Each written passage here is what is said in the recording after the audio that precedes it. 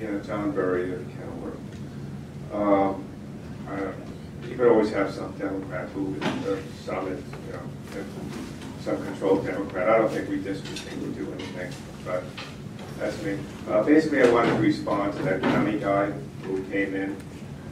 But he's not here, but maybe he'll hear about this. The pension,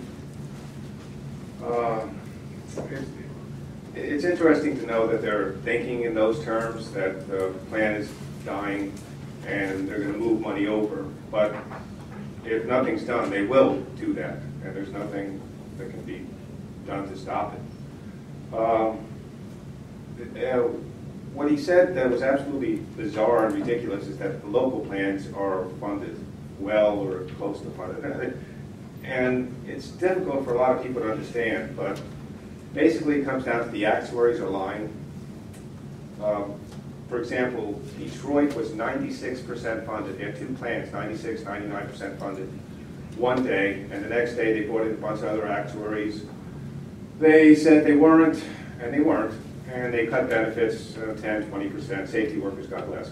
But basically, especially in New Jersey, where they're making $1 million, $2 million in fees, and they very easy work, they're just giving the numbers they want. Local plans, probably 50% funded.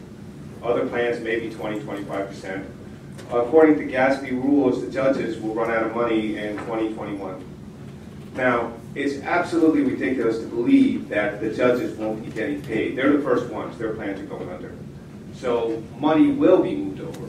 Right now, they say there's $70 billion in there. $25 billion of that is alternative investments, which is probably garbage. 20 to 30 billion of that is employees' own contributions, which they're going to have to get back.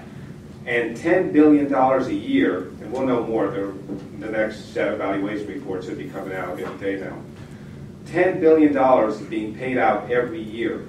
And as far as coming in, maybe $1.5 billion for the employees, another couple billion for the localities, and the state, whatever they feel like doing. They're not really committed to $2 billion. And they say $2 billion is probably not going to be there.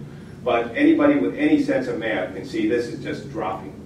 And 2 years, 3 years, whatever, it's going to go pay as you go, a lot of funds. And it's great that the counties are looking at this, but their information is absolutely bizarre.